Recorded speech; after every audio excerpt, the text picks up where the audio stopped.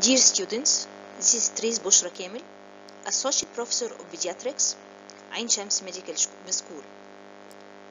I will speak to you today about another chronic respiratory illness, which is bronchiectasis. We'll discuss together the etiology, pathogenesis, and how to diagnose such a case of bronchiectasis. By the end of this lecture, you should be able to define bronchiectasis, identify what causes bronchiectasis and underlying mechanisms, be able to diagnose clinical picture and description of bronchiectasis, be able to apply acquired knowledge on virtual case scenarios and the clinical situations in face-to-face session. What is bronchiectasis? It is from its name, bronchi, it means bronchial tree, ectasis means dilatation. So it is chronic dilatation of the bronchi associated with inflammatory destruction of the bronchial and peribronchial tissue with accumulation of oxidative suppurative material in the bronchi.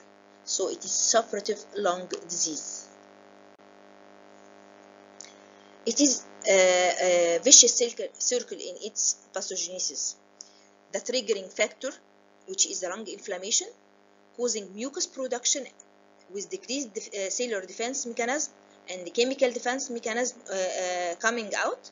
This causing pulmonary defense mechanism can be inefficient with chronic lung infection, increased mucus production and inflammation. So mucus will be retained, mucus plugging and airway obstruction, more lung damage and more inflammatory response, and again more inflammatory response will cause chronic infection, mucus production, and etc.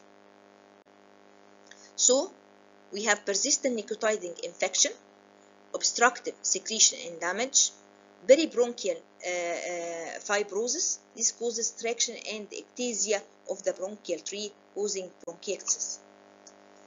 So the etiology can be defined into three main categories.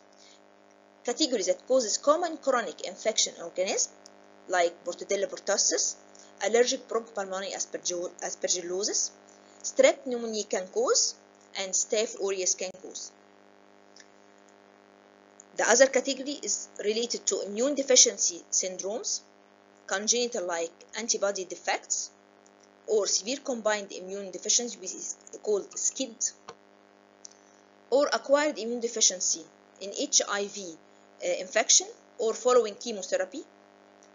In some syndromes like ataxia telangiectasia, which is a syndrome with ataxia and decreased immune antibody production, immunoglobulins production. The other category is causes of stasis. So we dealt with causes of infection, causes of immune deficiency, and causes of stasis, causing bronchial obstruction like foreign body aspiration, tumors, lymph node enlargement, congenital airway defect, or could be functional stasis like cystic fibrosis, chronic aspiration syndrome, primary cellular dyskinesia. So what classification of bronchiectasis based on pathological appearance of the bronchial tree in such a disease? Can be cylindrical if it is cylindrical in shape, can be varicose if it is tortuous like that, or cystic if they are forming cyst formation. This is a pathological gross classification. The clinical feature of a patient with bronchiectasis is cough with mucopurulent expectoration more than 6 weeks. The patient will have copious amount foul smelling sputum. They may have hemoptysis. Of course, they are breathlessness. They have got fever because of chronic infection. The characteristic appearance of these symptoms is postural variation. If the patient have got basal bronchiectasis, he will got the symptoms and expectoration of a lot of amount of sputum if he lying prone, leaning forward. Okay. If he has got bronchiectasis in the upper right loop, he is having his symptoms if he is leaning, lying down on his left side. He may have chest pain. Of course, when I examine this patient, I will find poor general condition. He has chronic infection. tachypnea, dyspnea with using of accessory muscles of respiration, intercostal muscles, subcostal muscles, suprasternal muscles. You have got clubbing, and any of the breath sounds can be found. Harsh with prolonged expiration, coarse leathery cracks if the alveoli are affected, sibilant bronchi if there is hyperreactive airways because of the sputum inside the bronchi. If I'm suspecting that bronchiectasis, I will do for the patient chest X-ray. If there is finding traceability of bronchiectasis, I will do for him the gold standard for diagnosis, which is high resolution CT or low dose helical CT. And remember, any respiratory symptoms not responding for antibiotics, I must exclude tuberculosis. So I will have for him sputum acid-fast bacilli Nielsen staining for 2 samples, sputum biogenic gram-negative stain, sputum culture and sensitivity for biogenic infection and for Lowenstein culture for TB, chest X-ray and high-resolution CT chest are the gold standard, and I will do for him bronchoscopy to see what's inside the bronchi.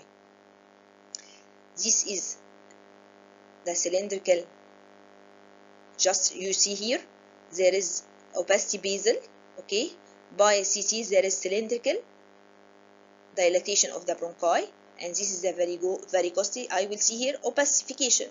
I will define varicosity from the CT. It is the gold standard, okay. Cystic from the CT also. What I will find as a sign in CT suggestive of bronchiectasis, what's called signet ring sign. It's like a ring with signet above, signet ring sign, or what's called tram track sign, or what is called finger in glove sign.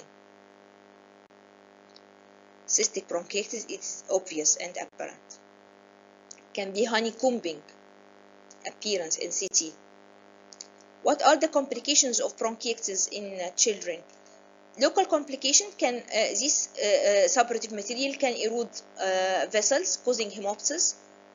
It is a stasis of secretion causing secondary bacterial infection or fungal infection. Can be a site for TB activation. It is local immunity have been decreased, long abscess, and frequent exacerbation.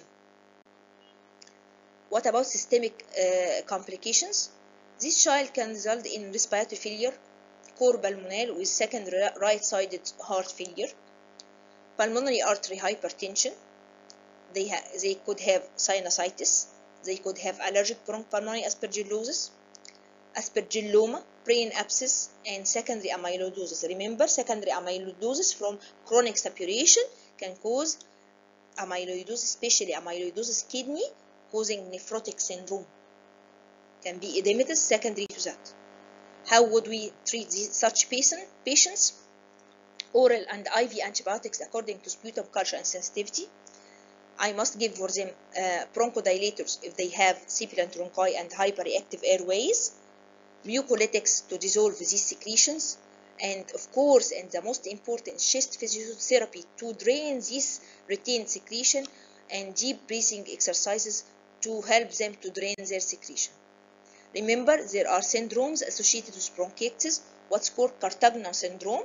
It is bronchiectasis with situs inversus to Terez. I will see the liver on the left side, the heart on the right side, okay, and the spleen on the right side.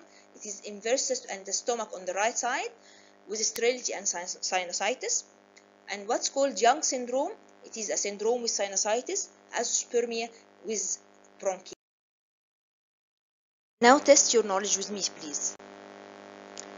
We have 11-year-old boy admitted with increased in cough, fever, sputum production.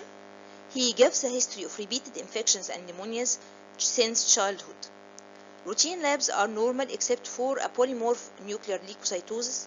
Chest radiographs is shown beside. So, please describe the picture. What is the most likely diagnosis? What investigations would you need next? This will be discussed together in face-to-face session. Please be ready with your question in the next face-to-face section. Thank you.